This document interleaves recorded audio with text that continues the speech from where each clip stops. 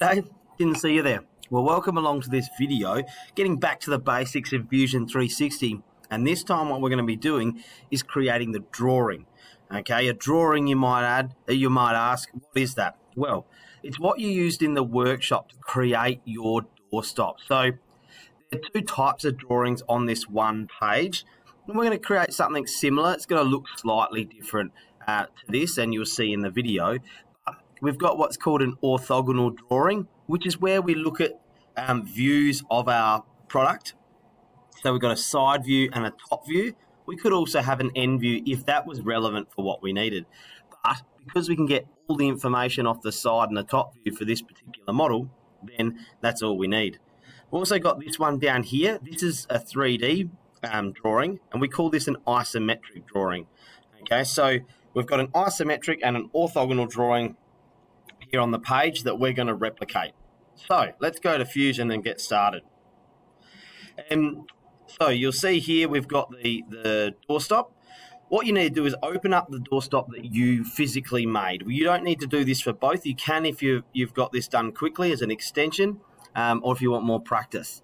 But we open up our drawing. We could do that two ways. We could go File and Open and search through, or we can click on this little data panel thing and it opens it up here.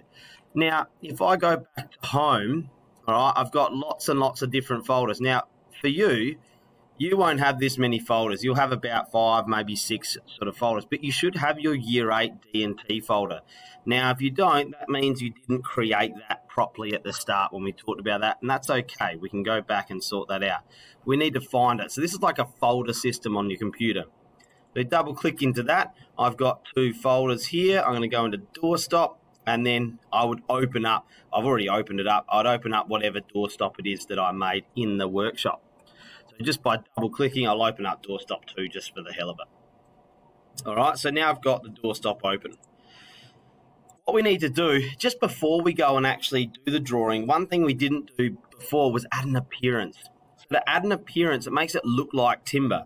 So to do that, we go up to Modify, click on that drop-down button, and we go down to Appearance. Now, if you hit A on your keyboard, you can get there very, very quickly. I'm just going to move my head over here so it's out of the way. Now, in Appearance, if we scroll down on the right-hand side here, we can get down to lots of different options. So we want to find the wood solid, which is right at the bottom. Now, depending on your settings on the computer, I just have to click once and it opens. I want to go to Finished. I'm going to scroll down to Pine Semi-Gloss. Now, because I've done this before, it doesn't have the little arrow like this one. If yours has an arrow, you're going to need to click on that, and you'll see it does this little blue thing here. That's it downloading, and now you're able to use that. If you click on that and it says it can't download, that means there would be updates up in here. Okay, so if you've got to update your Fusion 360, which needs to be done regularly, you need to update it, you'll get a notice there saying it will do it, and you'll click on it and it will be able to update. Once you've updated, then you'll be able to come back into Appearance and you'll be able to scroll down and you will be able to download the appearance that you want. I want you to find the 3D Pine Semi-Gloss, and then all you do is click on it and drag it onto the model. Hey presto, looks like a bit of timber. How fantastic. All right. So now into the drawing. We come up to this button at the top left-hand corner. We click Design. We go down to the Drawing option from Design. So we click on that. Wait for a few seconds. It comes up with a little box like this. Now, if yours are different to this, change them so that they're the same. If they're the same as this, then just click OK. It will do its thing for a couple of seconds. We'll just wait patiently. And here we go. It's already opened up. And you can see I've got the doorstop here. It's already opened up that base view. All right. So that's already highlighted blue. And you've already got this box over here for what we call the base view. And that's the first one we want to do. Now we can decide on what that base view is. So let's go to the top option. See, now we've got that top view. And the other thing we can do is we can come over and we can choose our scale. So let's go 1 to 1. So it means it's going to be on the page in its correct size. So what we can do is we can click on the page. Let's do it about there. Okay, right in the middle, sort of. Once we've done that, we want to then click OK, and you'll see it's drawn that line on. So that is our base view. And now we can use the orthogonal method to project the other views. So this is why the drawing part's easy. The harder part is modeling it. So we come up to the second button here on the left to projected view, click on that, and then we need to select the view that we want to project. It's called the parent view, as you can see by hovering. Click once, and now if I drag it up, drag it down, drag it out, or on the diagonal, I can get all the different views. So I want that one there. That's all I want, because if I go back to the drawing here, it's got the side view and the top view. So let's have a look. Where's my Fusion gone? So if you right click with your mouse and go cancel, that will end that. All of a sudden we've got our two views. The last one we want to do is that isometric. Now if we projected like we did off of this one, it had it on its side. So we're actually going to select this one, and we're just going to come down on the angle, and we're done now. Right click, cancel, and we've got that. I'm going to bring that down into that corner, and you can see now it's overlapping, so we can do a bit of moving around. We can click on that base view. We might even bring that up like so, and that's how I want you to set it up. Now, it doesn't matter which one you're doing, set it up like so.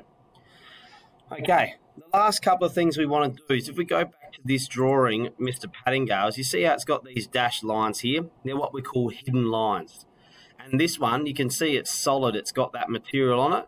So we want to put in the hidden lines, and we want to make this solid. And go back to Fusion. What we can do is we can double click on this one here. And when we're in there, we're going to take it from this option across to shaded. Click on that. Close out of it. Hey presto, you've got it there. This one is where we want those dashed lines, those hidden lines. So we double click on it, and we come up and we click visible and hidden edges. Hey presto, it's done. So that's how easy it is to change those two things. The very last thing that you need to do is what we call the dimensioning. And that's where we come up to the top here and we click on the dimension tool. We now need to replicate the dimensions that were on this one. So we've got overall length, overall height, and then that thickness there, as well as the width. So let's do those first. Go back into here, click our tool. We can either click on the edge or we can click point to point. Okay, so it's really up to you. So I'll show you on the edge here. I can click on the edge, drag it out, click again, and I've got the size. Or I could zoom in and I could click on point, drag out, click again. Okay, so it's really up to you and which method you want to use. We're just going to do this here, and that's almost what we need. So the last few little bits and pieces are in here. We want to put the sizes for those circles. We also want to put in that height. I haven't done that yet. Oh, we'll go back to Fusion. Now, I can't get the right length there. Oh, cancel. Right click to cancel. See how it's got just to the center of that hole? I'm going to delete that, and I'm actually going to click point to point there. There's my size. Okay. The other one I want to do, point to point. There's my size there. All right. So we've got those in. The last thing is these sizes across the circle. So you literally just click on the edge itself, drag out, click again. So there's your middle circle. You see the arrow from there to there shows the middle circle. There's 20 diameter, and this arrow showing from the center point to the edge is a radius of 22.5. Let's go back to the drawing, see if we're missing anything. We got those two things. We've got all of that. I think we're almost all done. So back to Fusion. You can see it automatically puts my name. When you do it, it will put your name and the date in, and it's got whatever you saved it as, has the name there. So that's what I want you to do it. Now, if you want that to fit back in the screen, you can click this button, and we are now going to save it, because at the moment we haven't saved this drawing. So we go up to the save button, and it's already got doorstop 1. Just going to make that capital, drawing. Okay, so make sure it goes into the same folder, and you can check that by opening that up. Year 8 doorstop, and there it is. So that's good. It should automatically put it into the same folder that you created earlier.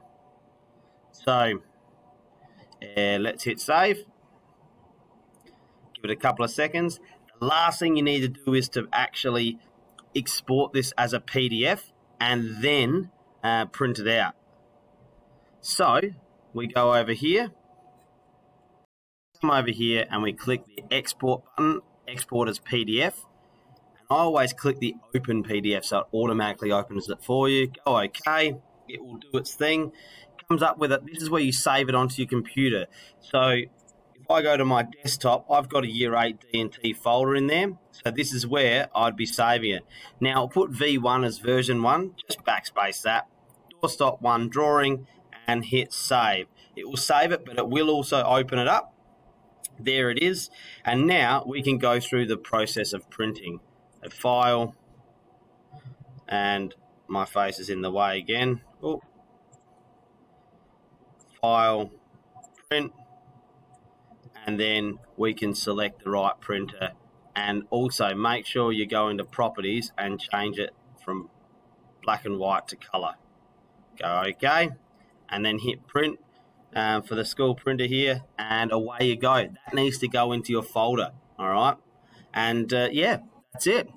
So well done. You've now modeled your doorstop. If I go back to it, oh, it's a different thing. You've modeled your doorstop, and you've now created the drawings for the doorstop, both orthogonal and isometric, and then you have printed them out ready to, if you were to build this now or give it to somebody else to build, they should be able to do that pretty easily.